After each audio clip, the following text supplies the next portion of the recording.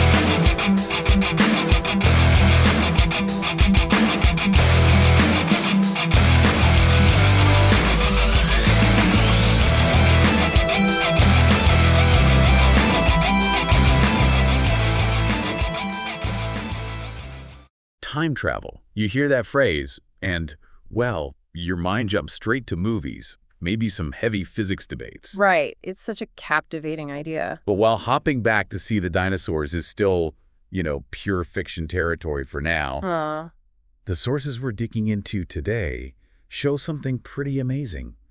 Traveling to the future. That's actually real. It's baked into how the universe works. Yeah, exactly. Forget the flux capacitors and flashy gadgets. Our mission here in this deep dive is to really unpack the actual science that makes future time travel possible. A documented thing, even. All based on the physics in this material we have. That's it. We're going to get into Einstein's theories, which are always a bit mind-bending, talk about time dilation, and even touch on wormholes, the theoretical side. But keeping it grounded in real science. Always. Based on what the science currently understands. Okay, let's dive in then. Time dilation. That's central, isn't it? The source material jumps right into Einstein's special relativity. It does. And it's fundamental. Special relativity just blew up the old idea that time is like this universal clock ticking the same for everyone, everywhere. Which feels totally normal in our everyday lives, right? Yeah. That time is constant. It does. But Einstein showed, nope, time is relative. It depends on how fast you're moving compared to someone else. If you speed up, your time slows down relative to a stationary observer. So it's not just ticking slower, it's actually stretching. Sort of, yeah. Your experience of time changes relative to others. It was a huge shift from Newton's absolute time. And this isn't just math on a blackboard. The text points to astronauts. That's a real-world check. Absolutely. Because they're whipping around the Earth really fast, their time is slightly different from ours. Okay, tell me more about that. Well, the material mentions cosmonaut Gennady Padalka. This guy spent, get this, 879 days in orbit.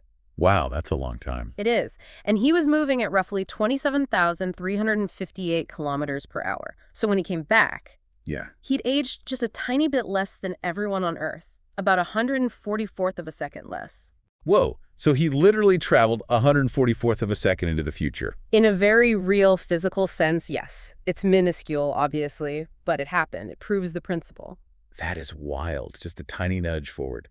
But the source says this effect gets way bigger the closer you get to light speed. Oh, massively bigger. The effect is there even on plane, like you mentioned earlier, but it's so small you'd never notice. So technically, every time I fly, I'm time traveling. A tiny bit. Huh? Technically, yes. Nanoseconds, maybe. But it becomes really significant only at relativistic speeds close to light speed. And the text gives an extreme example with the Large Hadron Collider. They're pushing particles, protons, incredibly fast. Yeah, to 99.9999999% of the speed of light. Just shy of the absolute limit. And what happens to time for those protons? Okay, this is where it gets really mind-bending. At that speed, the source says their time runs about 6,900 times slower than ours. 6,900 times slower. Yep. So, for every second that passes for the scientists watching, the proton experiences only a tiny fraction of that second. It shows how much time can stretch. That really drives it home. And there's this hypothetical trip too, right, to Kepler 186. Yes, the interstellar travel thought experiment. Kepler 186 is about 580 light years away. Super far. 580 light years. So even at light speed, that's 580 years one way. Exactly. Now imagine a ship that could do 99.99% of light speed. From Earth's point of view, the round trip would take, Well, a bit more than double 580 years because you're not quite at light speed.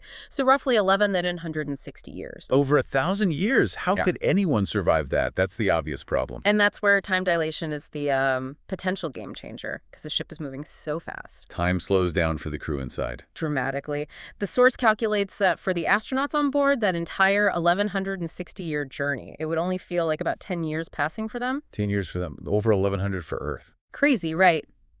They'd come back, having aged only a decade, to find Earth centuries older.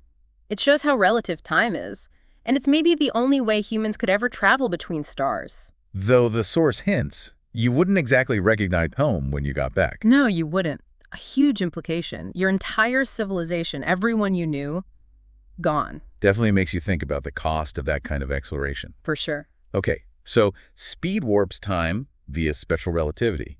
But then the source brings in general relativity and gravity. How does that fit? Right, so Einstein wasn't done. General relativity brings gravity into the mix. He came up with this idea of spacetime.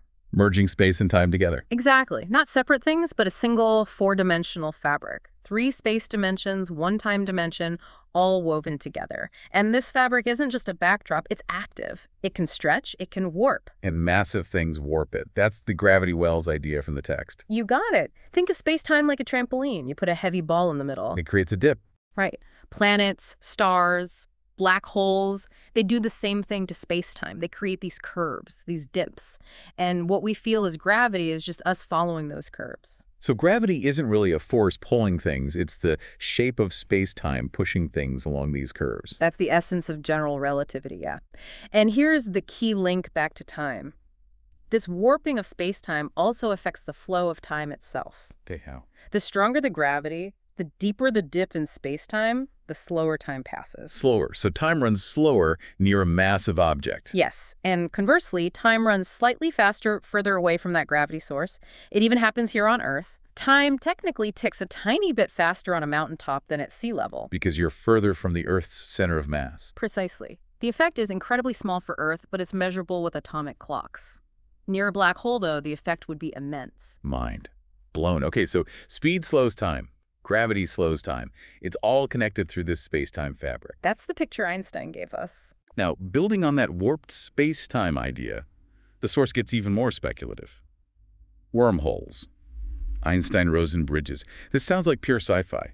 It does lean heavily into theoretical territory, but it actually came out of Einstein's own work on general relativity, specifically studying black holes with another physicist, Nathan Rosen. So what is the theory? Well, they looked at the math describing a black hole, which has this point of infinite density at its center, a singularity, and the equation suggested that this singularity might theoretically connect to another point in space-time. Like a tunnel. Kind of. Maybe even connecting to something called a white hole. A white hole. The source said that's like a black hole in reverse, spitting stuff out. Exactly. It's purely hypothetical. We've never seen one. But the idea is a black hole entrance connected to a white hole exit could form this bridge, this wormhole, a shortcut through space-time. Oh. Some researchers, the text says, even wonder if some black holes might be white holes we just haven't recognized. It's speculative, but yeah, the possibility is entertained in some theoretical circles. So these wormholes, these cosmic shortcuts, they'd need seriously warped space-time, right?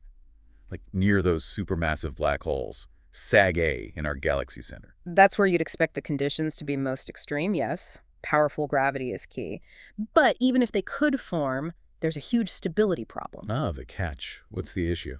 General relativity predicts that any normal matter trying to go through would cause the wormhole's own gravity to make it collapse instantly, like faster than the matter could get through. So useless as a tunnel then? Pretty much, according to standard physics, unless you could prop it open, Wow. theoretically, with something called exotic negative matter. Negative matter. Okay, now that really sounds like sci-fi. Does that even exist? Good question. It's never been observed. But mathematically, it's not completely ruled out. The idea, the source mentions, is matter with negative mass or negative energy density. It would essentially have anti-gravity properties, pushing space-time apart instead of pulling it together. So you'd need this hypothetical stuff just to keep the theoretical tunnel open. Seems like a long shot.